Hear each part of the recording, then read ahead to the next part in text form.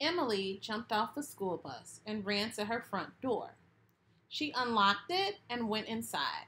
Her teacher, Mrs. Fields, had passed out report cards earlier in the day, and Emily couldn't wait any longer to look at hers. She had really put her heart into her schoolwork this quarter. Emily pulled the envelope from her backpack. Her heart skipped a beat. She tore the envelope and slipped her grades out. Emily unfolded the paper. Her eyes bulged like a frog's. She couldn't wait for her mom to get home so she could share the news with her.